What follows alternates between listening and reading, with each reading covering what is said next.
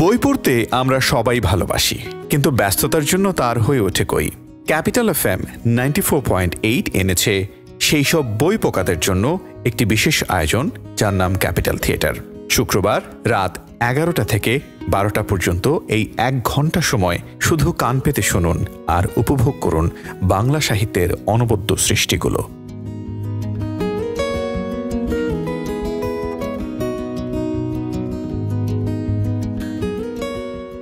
Capital থিয়েটারে আজ আমরা শুনব দুই বাংলার জনপ্রিয় কথা সাহিত্যিক সমরেশ মজুমদারের তুমুল জনপ্রিয় উপন্যাস সাতকাহনের ৫ম পর্ব।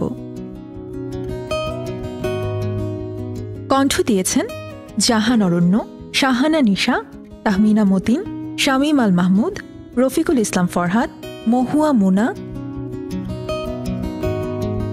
সঙ্গীত আয়োজন রফিকুল ইসলাম ফরহাদ, পরিচালনা জাহান অরণ্য। তাহলে চলুন আজ উপভোগ করি দুই বাংলার জনপ্রিয় কথা সাহিত্যিক সমরেশ মজুমদারের তুমুল জনপ্রিয় উপন্যাস সাতকাহনের ৫ম পর্ব।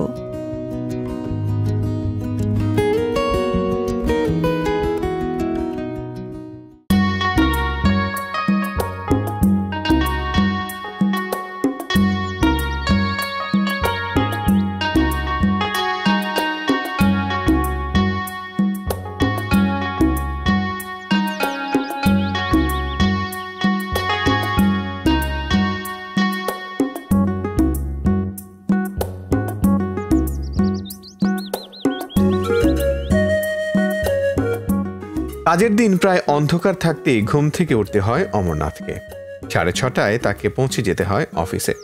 শীত এখনো নামেনি, কিন্তু দিন ছোট হয়েছে। সকাল হচ্ছে একটু দেরি করেই। কেটসের ওপর হাফ প্যান্ট আর মোটা হাওয়াই শার্ট পরে অঞ্জলির দেয়া চা খেয়ে তিনি রওনা হলেন। ছেলেমেয়েরা ঘুমাচ্ছে। এই সময় দীপা শিউলি তুলে ফিরল। আজ তার হাতে ছোট্ট বেতের সাজি। অমরনাথ মেয়েকে দেখলেন। ঘরের হ্যারিকেন এখনো নেবানো হয়নি। নরম গলায় বললেন, কখন গিয়েছিলি ফুল তুলতে? অনেকক্ষণ। দীপা হাসল। এখনো মুখ ধুইনি সে। এই, ভয় করে না? বাইরে তো কেউ নেই। ও মা, ভয় পাবে কেন? অঞ্জলি খাটে বসে লক্ষ্য করছিল দুজনকে। বলল, ফুলগুলো ঠাকুর ঘরে রেখে এসে পাশের ঘরে ওর ঘুম ভাঙাও।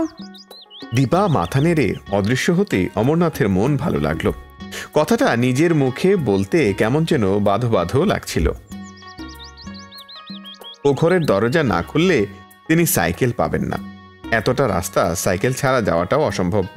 আর তখনই অঞ্জলি চাপা গলায় বলল, বাইরের ঘরে যিনি আছেন তার জন্য কি কি করতে হবে? কি আর করবে, ঘুম থেকে উঠলেই 1 কাপ চা করে দিও। কাজের মানুষ চলে যাবে। ওর গাড়ি নাকি কোথায় পড়ে আছে? অঞ্জলির কথার মধ্যে একটু বাঁকা সুর। সেটা উনি বুঝবেন। জিজ্ঞাসা করলে বলে দিও পেট্রোল পাম্পে গিয়ে খবর নিতে। দীপার দরজা ধাক্কানোর শব্দে ঘুম ভেঙে গেল রমলা সেনের। ইংরেজিতে তিনি অপেক্ষা করতে বলে বাঁ হাতে হাই তোলা মুখ ঢাকতে ঢাকতে দরজা খুলতেই দীপা অবাক হয়ে গেল। রমলা শুধু সায়া আর ব্লাউজ পরে রয়েছেন। ওই অবস্থায় বললেন, গুড মর্নিং। দীপার মনে পড়ল কাল রাত্রে উনি তাকে গুড নাইট বলেছিলেন। গুড শব্দটা পাল্টায়নি, শুধু মর্নিংটা পাল্টেছে। দীপা বলল, বাবা অফিসে যাবে তো তাই। সঙ্গে সঙ্গে চোখ বড় করে আঁতকে উঠলেন রমলা সেন। তারপর দ্রুত গিয়ে শরীরটাকে জড়িয়ে নিলেন। এত দ্রুত শাড়ি পরতে কাউকে দেখেনি দীপা। সে মুগ্ধ হল। তিনি ভদ্রস্থ হওয়া মাত্র সে গলা তুলল, বাবা ওনার হয়ে গিয়েছে, তুমি এখন আসতে পারো। কয়েক সেকেন্ড বাদে অমরনাথ ঘরে ঢুকলেন। নমস্কার।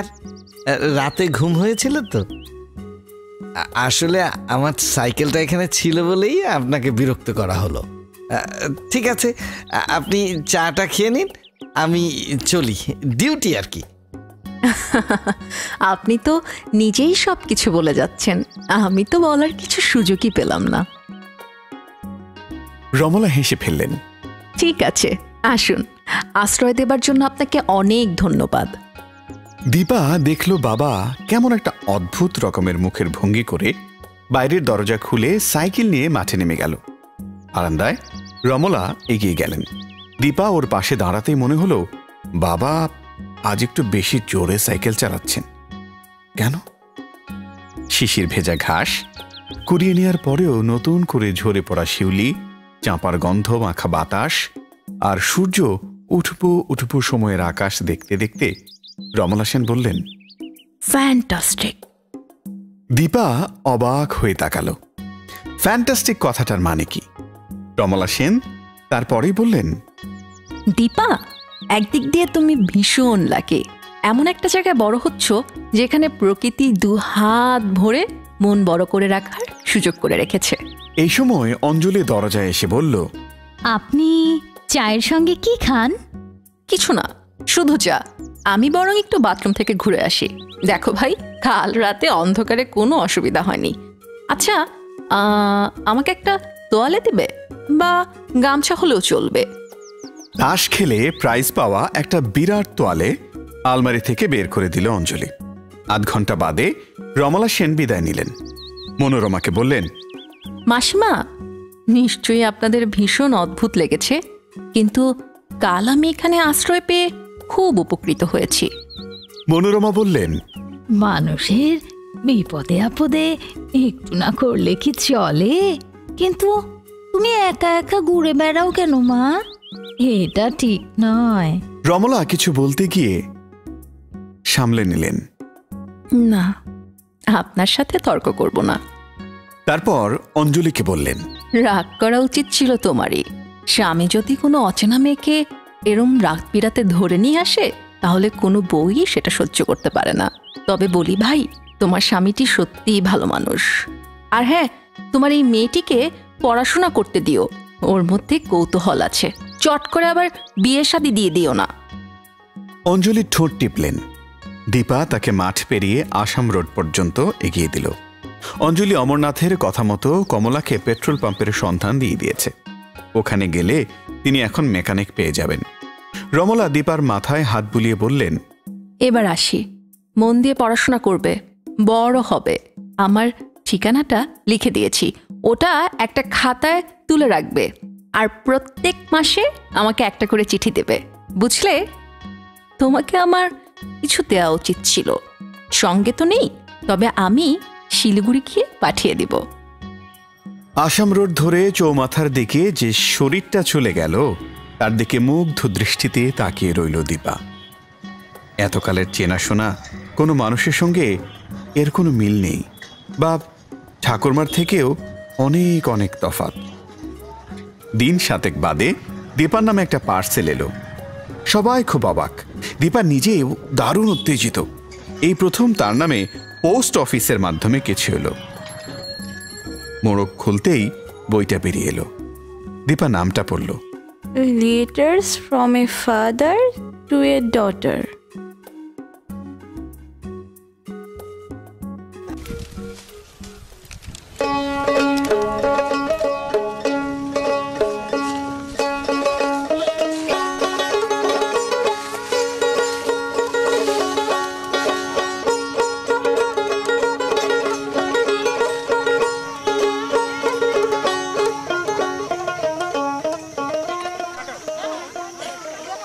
সত্যসাধন মাস্টার প্রতি সন্ধ্যায় দীপাকে পড়াতে আসবেন।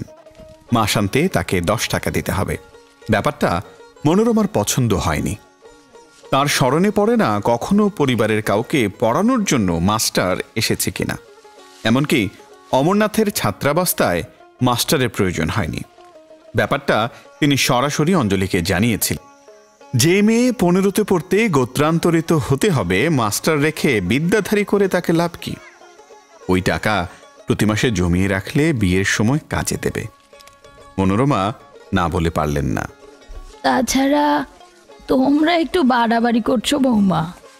অঞ্জলি ঠোঁট টিপে বসেছিল। 10 টাকা খরচ করতে তার সত্যি গায়ে লেগেছিল, কিন্তু তার কমে যেসব মাস্টার পাওয়া যায় তারা সবাই ছেলে ছোকরা। সত্য সাধনের নাম আছে পড়ানোতে। কয়েকটা খরচ কমাতে হবে। আসাম রোড থেকে মাছ মামাদের হুটহাট ডাকা যাবে না। কিন্তু পড়াশোনায় মাথা আছে মেয়েটার, সত্য সাধন সম্পর্কে খুবই আশাবাদী। যেটুকু করা যায় সেটুকু না করলে মনে হয় খচখচে কাঁটা ফুটেই থাকবে। যদিও রমলা সেন মেয়েটাকে যেমন কথা বলে গিয়েছে তা শোনার পর অঞ্জলি মুখ নিচু করল। ওরা বসেছিল বারান্দায়। একটু আগে দুপুরের খাওয়া সেরে বিশ্রাম নিয়ে অমরনাথ ফিরে গিয়েছিলেন কাজে। দীপার ফেরার সময় হয়নি স্কুল থেকে।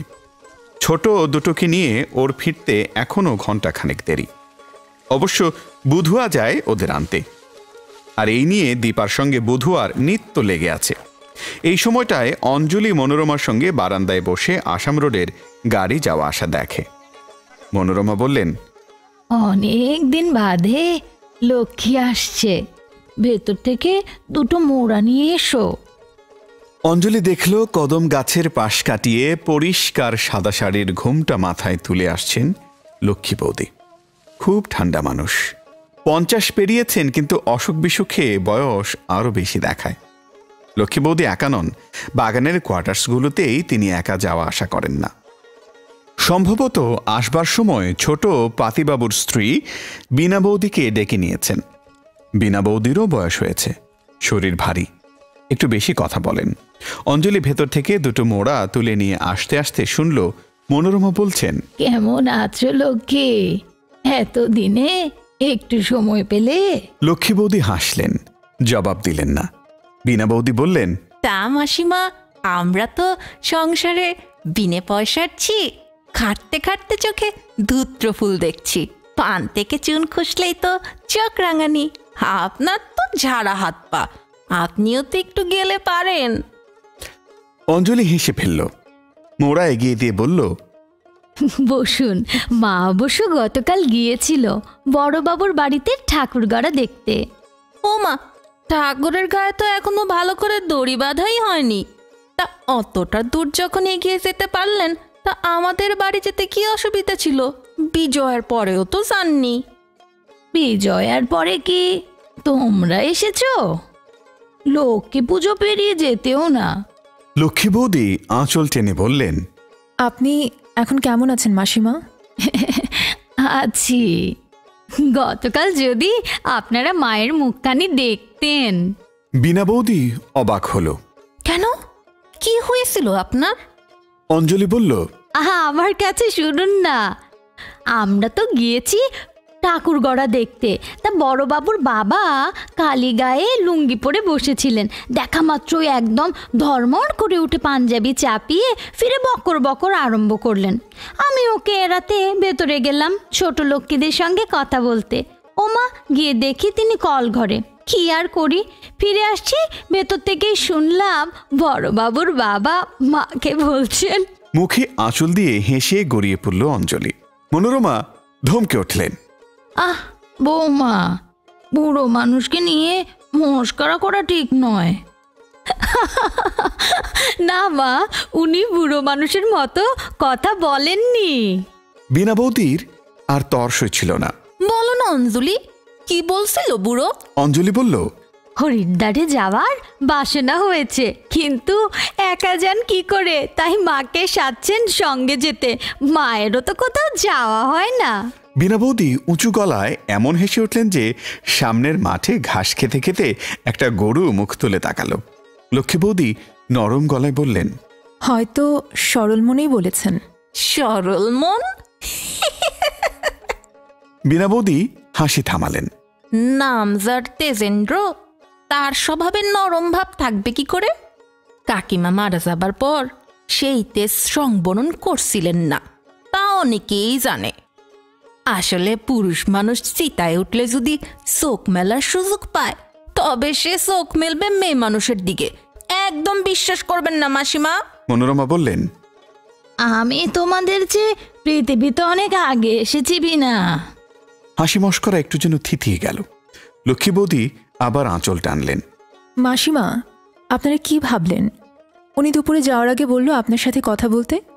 কি ব্যাপার বলো তো? বেআই মশাই আপনার ছেলের সঙ্গে যে কথা বলছিলেন। তোমার বেয়াই? কি প্রস্তাব? কই আমি জানি না তো। মনোরমা অবাক হলেন। লক্ষ্মী বৌদি অঞ্জলির দিকে তাকালেন। অঞ্জলি বলল, কাল কাল রাত থেকে এত ঝামেলা গেল যে সময়ই পাইনি। রাতে ঘুমানোর সময় কি সব বলছিল যেন। মনোরমা বললেন। কি বলছিল অমর? অঞ্জলি মাথা নাড়ল। আমি ভালো করে শুনিনি। বিনা বৌদি বললেন। পুরুষ মানুষ যা বলার তা ওই রাতে শোয়ার সময়ই বলে, তখন তো মন দিয়ে শুনতে হয়। তুমি কি গো? ব্যাপারটা এমন যে আমি কান দেইনি। মনোরমা বিরক্ত হলেন। লক্ষ্মী বৌদির দিকে তাকিয়ে জিজ্ঞেস করলেন, কি ব্যাপার বলো? লক্ষ্মী বৌদি বললেন, বেআই মশাই এসেছিলেন হঠাৎ। একটা রাত ছিলেন।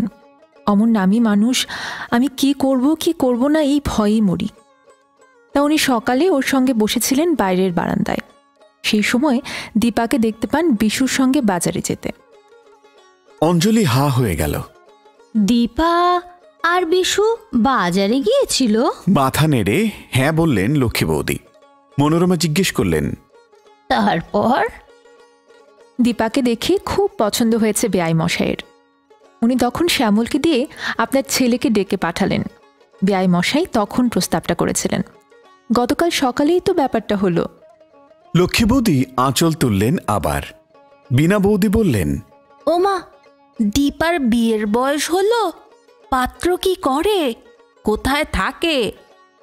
লক্ষ্মী বৌদি হাসলেন। আমার বেআইয়ের ভাই খুব অবস্থা সম্পন্ন মানুষ, ব্যবসা করেন। ওনার স্ত্রীর ইচ্ছে অল্প বয়সে ছেলের বিয়ে দেন, বাড়িতে গৌরী আনেন, কিন্তু মেয়েকে হতে হবে খুব মিষ্টি দেখতে। তা বেআই মশাইয়ের নজর দীপার উপর পড়তেই তিনি আপনার ছেলের সঙ্গে আলাপ করতে চাইলেন। ওদের মধ্যে তো অনেকক্ষণ কথাবার্তা হয়েছিল। মনোরমা চিন্তিত মুখে বললেন, সে কি কথা? অমর তো আমাকে কিচ্ছু বলেনি। বিনা বৌদি বললেন, এ ভারী অন্যায় কথা। মেয়ের বিয়ে দিতে না বিশ্বাস ওঠে। বাড়ি বয়ে সম্বন্ধ এলো আর তাকে গুরুত্ব না দেওয়াটা ভালো কথা নয়। তা ছেলে করে কি?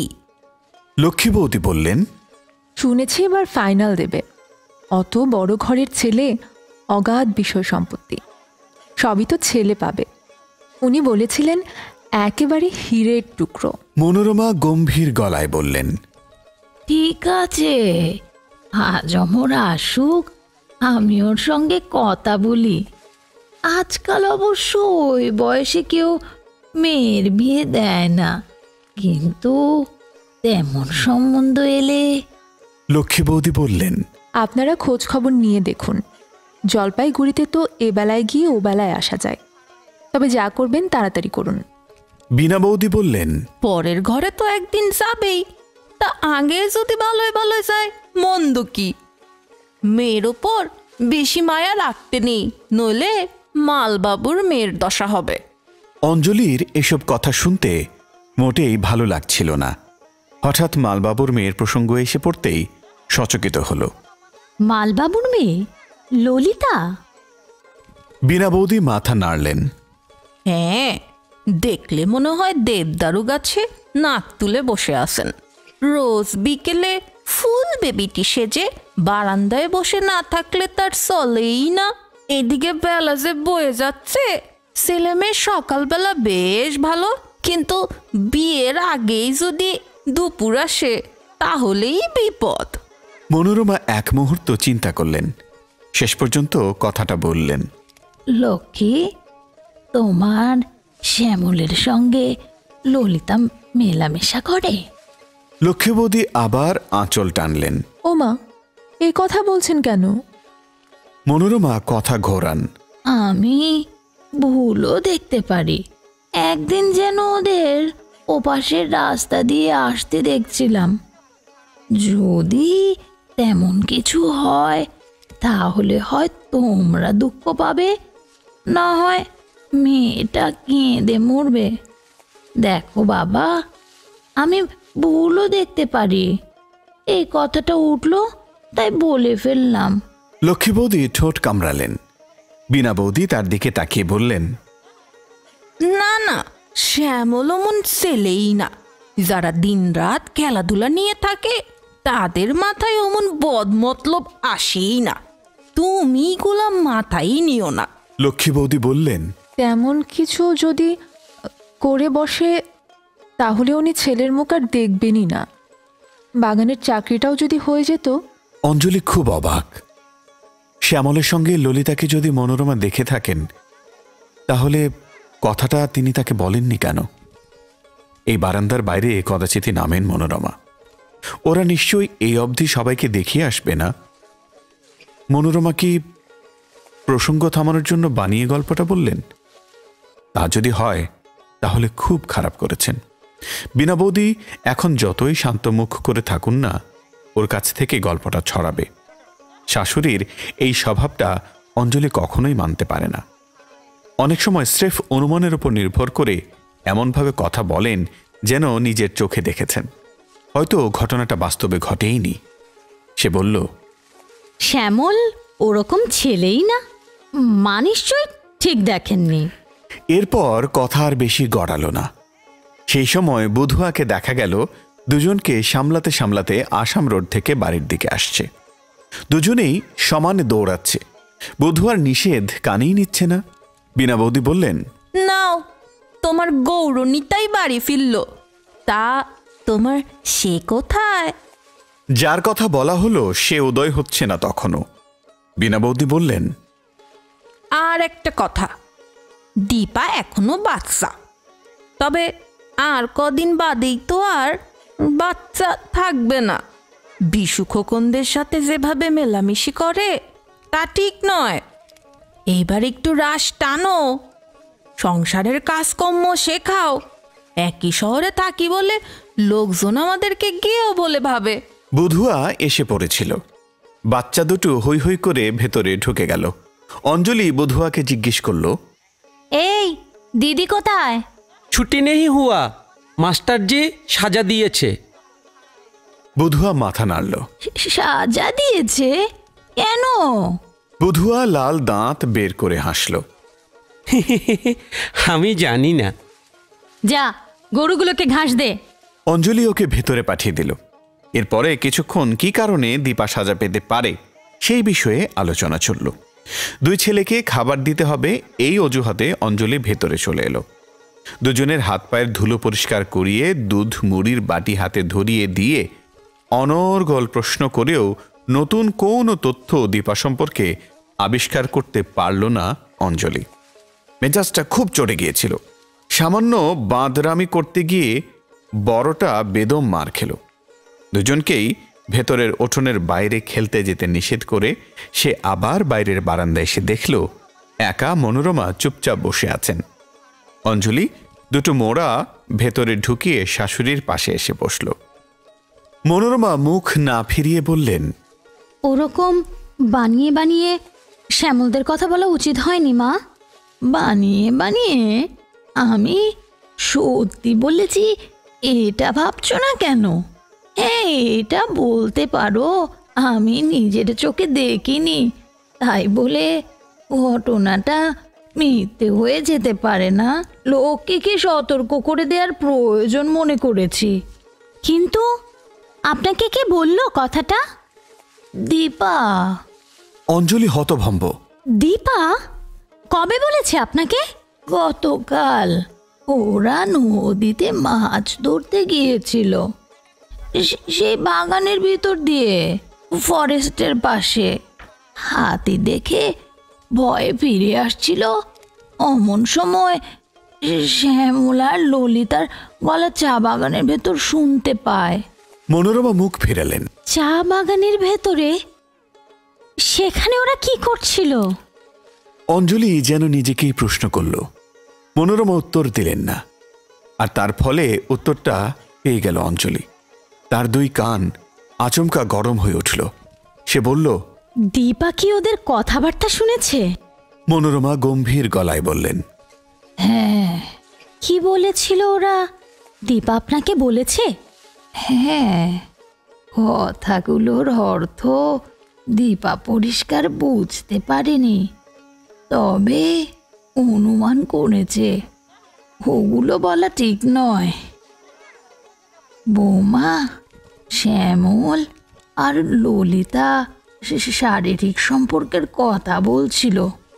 ললিতা আপত্তি করছিল, তোমার মেয়ে ওসব এখনো বোঝে না। তবে আর বেশি দিন তো ওকে না বুঝিয়ে রাখতে পারবে না। লক্ষ্মীকে এত কথা বলা উচিত নয়, সে আরো ভেঙে পড়বে। তবে বিশুরা যদি বাড়িতে এসব আলোচনা করে তাহলে খবরটা আর চাপা থাকবে না। অন্যের ব্যাপারে আমাদের নাক গলিয়ে কি লাভ? অন্যের ব্যাপার? এই চা বাগানে কয়েকটা পরিবার সুখে দুঃখে একসঙ্গে আছি। অন্যের বিপদে যদি পাশে গিয়ে না দাঁড়াই তাহলে কি চলে? দেখুন, এ নিয়ে না আবার বদনাম না রটে। তুমি বাবু বড্ড ভাবছো, কিন্তু মেয়েটাকে সাজা দিচ্ছে কেন? তুমি একবার যাবে? অঞ্জলির গলায় রাগ স্পষ্ট।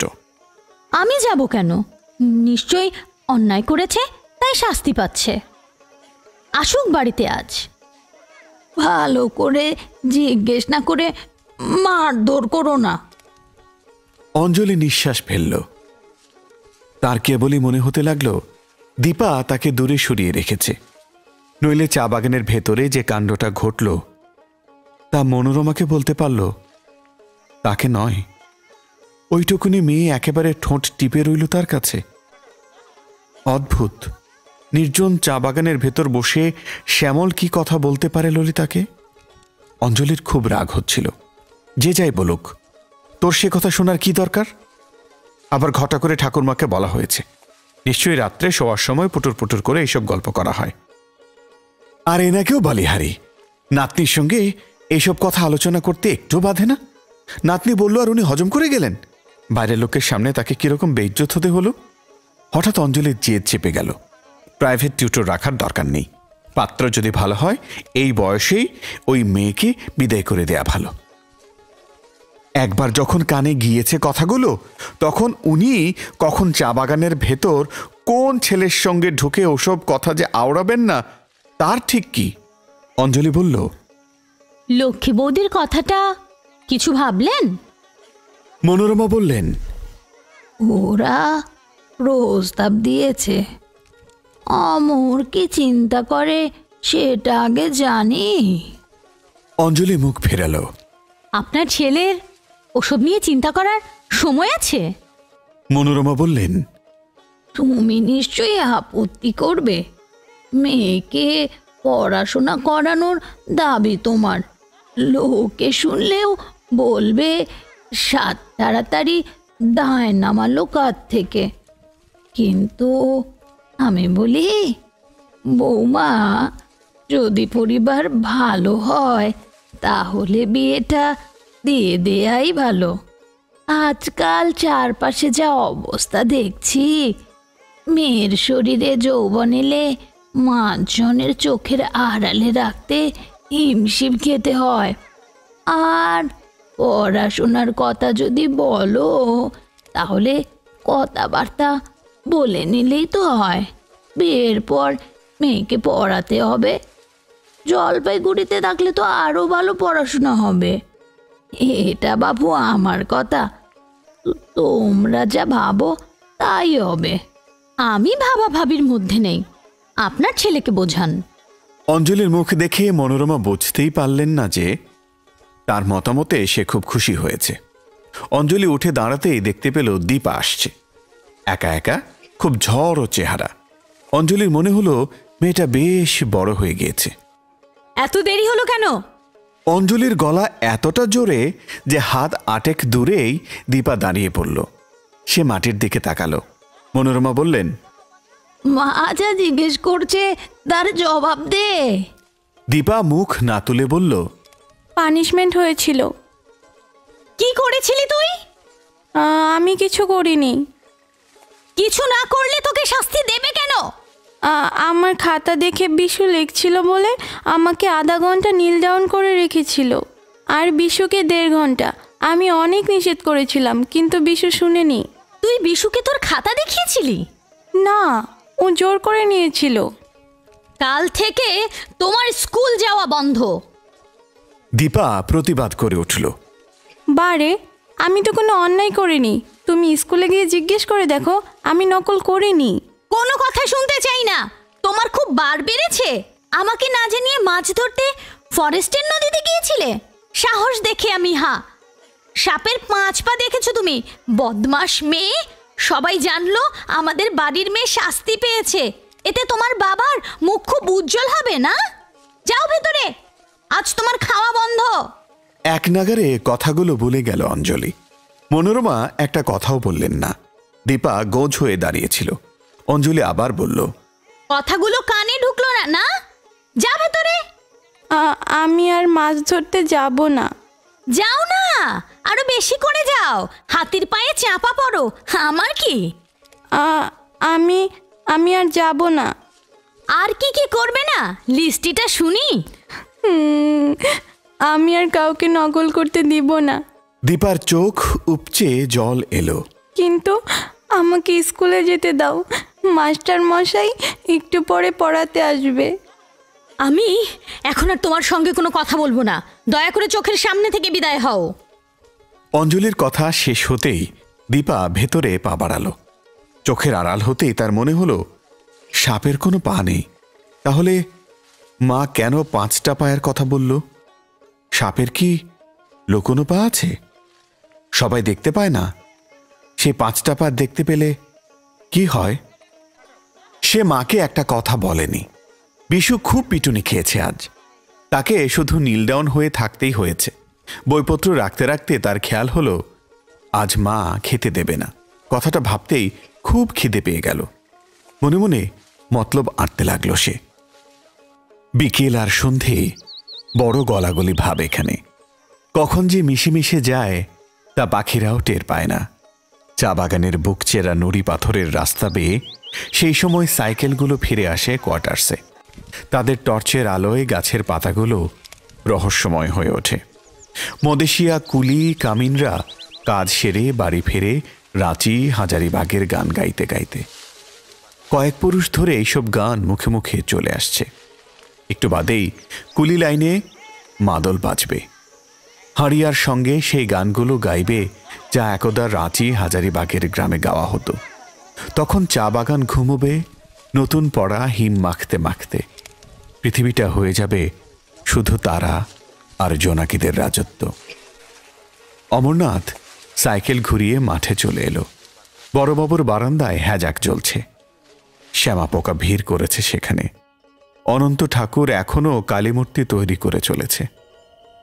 নিজের কোয়ার্টার্সের সামনে পৌঁছাতেই অমরনাথ সত্য সাধন বাবুকে দেখতে পেলেন। পাতলা অন্ধকারে ছোট টর্চ জ্বেলে আসছেন। সাইকেল থেকে নামতেই ভদ্রলোক টর্চের আলোয় তাকে দেখে নিয়ে নমস্কার করলেন। নমস্কার। আজ প্রথম দিন। ছাত্রী কোথায়? একটু ব্যস্ত হলেন অমরনাথ। সত্য সাধনকে দাঁড়াতে বলে তিনি বারান্দায় উঠে পাশের ঘরটির দরজা ধরে টান দিতেই সেটা খুলে গেল। ঘর অন্ধকার। সাইকেল একপাশে রেখে তিনি ভেতরের ঘরের দরজা ঠেললেন। সেটাতেও খিল নেই। অনেকবার বলেছেন এই দুটো দরজা যেন ভালো করে বন্ধ রাখা হয়, অথচ কারো খেয়ালই থাকে না। উষ্ণ হতে গিয়েও নিজেকে সামলে নিলেন তিনি। সত্যসাধন বাবু আজ প্রথম পড়াতে এলেন। এসেই যদি ধারণা করেন তার মেজাজ খুব উগ্র, তাহলে খারাপ হবে। বাইরের ঘরে হ্যারিকেন জ্বলছে। অমরনাথ সত্যসাধনকে আপ্যায়ন করে সেখানে বসালেন। তারপর দ্বিতীয় ঘরে পা দিয়ে গলা তুললেন। দীপা, দীপা, কোথায় গেলি? কেউ সাড়া দিল না। ভেতরের বারান্দায় পৌঁছে তৃতীয়বার ডাকতেই রান্নাঘর থেকে অঞ্জলির গলা ভেসে এলো। কেন? তাকে কি দরকার? দরকার আছে। এতবার বলেছি একবার ডাকলে সাড়া দিবি, তবুও অবাধ্য হবে। কোথায় সে? প্রশ্ন করা মাত্র পেছনের দরজায় শব্দ হলো। অমরনাথ ঘুরে হ্যারিকেনের আলোয় দেখলেন যে দরজা ধরে দাঁড়িয়ে আছে মেয়ে। আর দাঁড়ানোর ভঙ্গি দেখে মনে হলো কিছু একটা ঘটেছে। এখন সেটা শুনতে ইচ্ছে করছিল না। গম্ভীর গলায় তিনি বললেন, তোমাকে পড়াতে মাস্টার মশাই এসেছেন, যাও বইপত্র নিয়ে। কোথায় ছিলে তুমি? অত্যন্ত মিনমিনে গলায় জবাব এলো। ঠাকুর ঘরের সামনে। দাঁড়িয়ে আছো কেন? যাও। মা আমাকে স্কুলে যেতে নিষেধ করে দিয়েছে। স্কুলে যখন যাব না আর মাস্টার মশাইয়ের কাছে পড়ে কি হবে? মাথা নিচু করে সেই একই স্বরে কথা বলল দীপা। অমরনাথ অবাক হলেন। তার মানে স্কুলে যাবে না মানে? যত সব বাজে কথা। এই সময় মনোরমা তার ঘর থেকে বেরিয়ে এলেন। বাড়িতে মাস্টার পড়াতে এসেছে যখন, তখন পড়তে যাও, তাকে আর বাইরের ঘরে বসিয়ে রেখো না। আমার যে খিদে লেগেছে, খিদে নিয়ে পড়া যায়? অমরনাথ জিজ্ঞাসা করলেন। স্কুল থেকে এসে খাসনি? না। কেন? আমি জানি না। ঠিক আছে, তুই পড়তে বস, মাস্টার মশাইয়ের সাথে তোরও খাবার যাবে। কথা শেষ হওয়া মাত্র দীপা ছুটল। অমরনাথ এবার বেশ বিরক্ত হলেন। বাড়ির অবস্থা দিন দিন হচ্ছে কি? ওইটুকুনি মেয়েকে সকালে খাইয়ে স্কুলে পাঠিয়েছ, তারপর কিচ্ছু দাওনি। যা করবে তা একটু ভেবেচিন্তে করলে খুশি হব। অঞ্জলি রান্নাঘরে বসেই গলা তুলে বলল, গুণধরী মেয়ে পুটুস পুটুস করে কি লাগালো, আর তাতেই গলে গেলেন উনি। আমি যা করি তা ভেবেচিন্তেই করি। হ্যাঁ, তার নমুনা তো দেখলাম। বাইরের দরজা হাট করে খোলা, যেদিন সর্বস্ব চুরি যাবে সেদিন বুঝবে। 1000 বার বললেও তো হুঁশ হয় না, ভেবে চিন্তে করি। অমরনাথ ফিরলেন। সঙ্গে সঙ্গে রান্নাঘর থেকে বেরিয়ে এলো অঞ্জলি। দেখলেন মা, গায়ে পড়ে ঝগড়া করছে, যা ইচ্ছে মুখে বলছে, কখনোই আসল ঘটনাটা শুনতে চায় না। অমরনাথ বারান্দা থেকেই বললেন, আস্তে কথা বলো, বাড়িতে মাস্টার মশাই আছেন। মনোরমা বললেন, বৌমার সঙ্গে পরে আলোচনা করিস অমর। অমরনাথ বললেন, এ নিয়ে আলোচনা করার কি আছে? মেয়েটা হয়তো কোনো অন্যায় করেছিল, আর তাই উনি রেগে মেগে খাওয়া বন্ধ করে দিয়েছেন, স্কুলে যেতে নিষেধ করলেন। মনোরমা বললেন, দীপাকে আজ স্কুলেই শাস্তি দিয়েছে। অমরনাথ এবার অবাক। সে কি? কেন? মনোরমা বললেন, বিশু ওর খাতা দেখে লিখেছিল বলে শাস্তি পেয়েছে দুজনেই। হতভম্ব হয়ে গেলেন অমরনাথ। নকল করেছিল দীপা? অঞ্জলি বলল, হয়ে গেল, তিলকে তাল ভাবতে শুরু করে দিলেন উনি। অমরনাথ আর দাঁড়ালেন না, সোজা বাইরের ঘরে চলে এলেন। সেখানে হ্যারিকেনের সামনে সত্য সাধন বই খুলে বসেছেন। উল্টো দিকে দীপা সাগ্রহে বসে। অমরনাথকে দেখে সে যেন একটু গুটিয়ে গেল। অমরনাথ জিজ্ঞাসা করলেন, আজ স্কুলে কি হয়েছিল? সত্য সাধন জবাব দিলেন, কিছু হয় নাই তো। শুনলাম দীপা নাকি স্কুলে শাস্তি পেয়েছিল। ও, ওর খাতা জোর জবরদস্তি দেখা ও বিশ্বনাথ নকল করতেছিল। অ্যাসিস্ট্যান্ট হেডমাস্টার মশাই ব্যাপারটা না বুঝাই শাস্তি দিছিলেন। পরে সব শুইনা দীপারে আদরও করছেন। কি দীপা, ঠিক না? দীপা সঙ্গে সঙ্গে মাথা নাড়ল। অমরনাথ আর রাখতে পারলেন না, শুধু বললেন, নিজের খাতা অন্যকে দেখাও কেন? এসব বন্ধুদের সঙ্গ এবার ছাড়ো। দেখুন মাস্টার মশাই, গাধা পিটিয়ে ঘোড়া করতে পারেন কিনা। সত্য সাধন বাবু হা হা করে হাসলেন। কি যে কন, দীপা খুব ভালো ছাত্রী। দেখেন, ওরে ফার্স্ট ডিভিশনে পাশ করাইয়া ছাড়ুম। তারপর দীপার দিকে তাকিয়ে জিজ্ঞেস করলেন, পাঠ্যপুস্তকের বাইরে তুমি কি কি বই পড়ো? দীপা তার বইয়ের স্তূপ থেকে রমলা সেনের পাঠানো বইটি বের করল। সেটা হাতে নিয়ে সত্য সাধন উচ্ছ্বসিত হয়ে উঠলেন। চমৎকার! অমরনাথ আর দাঁড়ালেন না।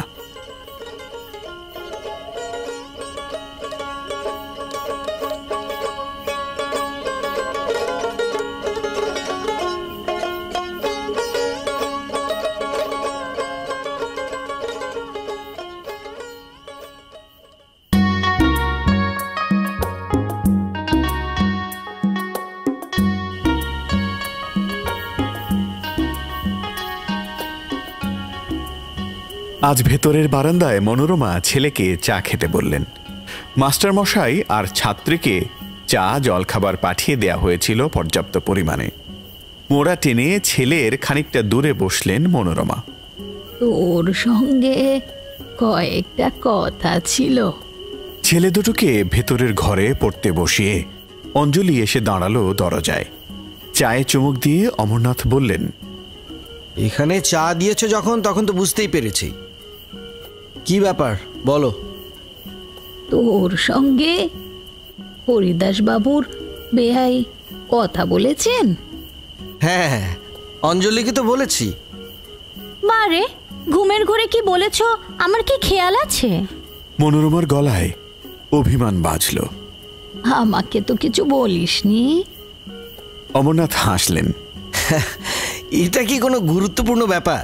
দীপাকে দেখে ওদের খুব পছন্দ হয়েছে। ভাইয়ের ছেলের জন্য অল্প বয়সী পাত্রী খুঁজছে। ওসব তোমাদের আমলে হতো।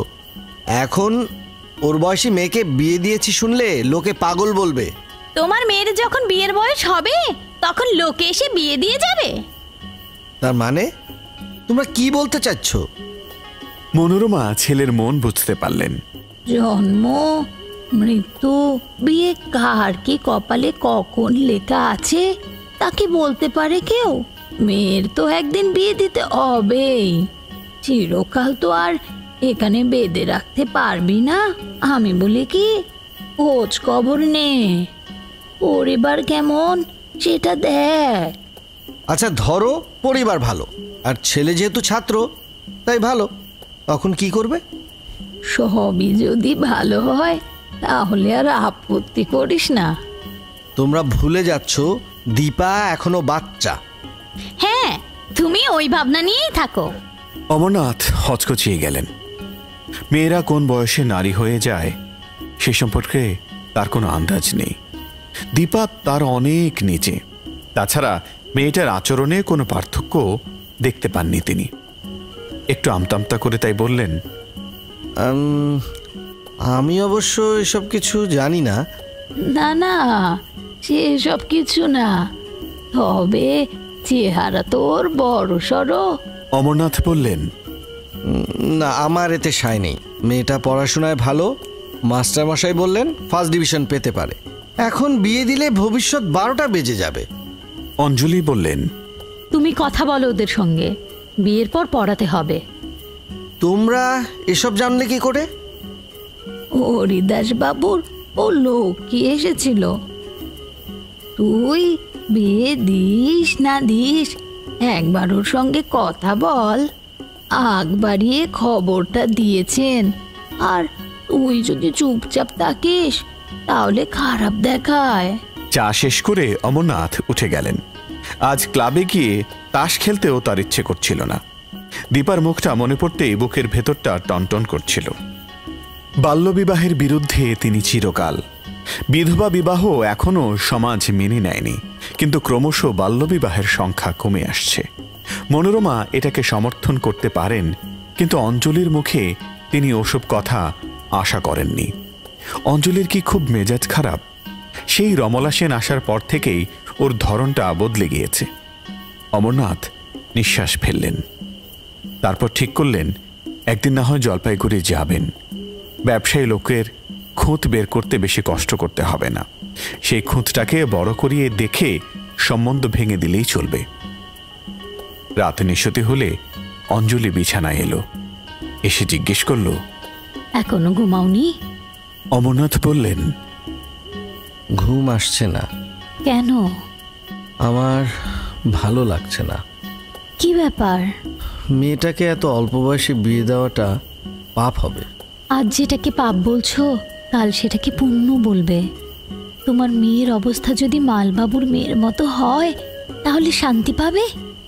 তাছাড়া এখানে থাকলে ওর ছেলে বন্ধুদের সঙ্গে মেলামেশা বন্ধ করতে পারবে? হঠাৎ যদি কিছু হয়ে যায় তাহলে নিজেকে ক্ষমা করতে পারবে তুমি? অঞ্জলি স্বামীর বুকে হাত রাখল। তবু উসখুস করতে লাগলেন অমরনাথ। শেষ পর্যন্ত চাপা গলায় বললেন, বিয়ে যদি দিতে হয় অঞ্জলি, তাহলে ওর শ্বশুরকে সত্যি কথাটা বলতে হবে। এটা ভেবেছো তোমরা?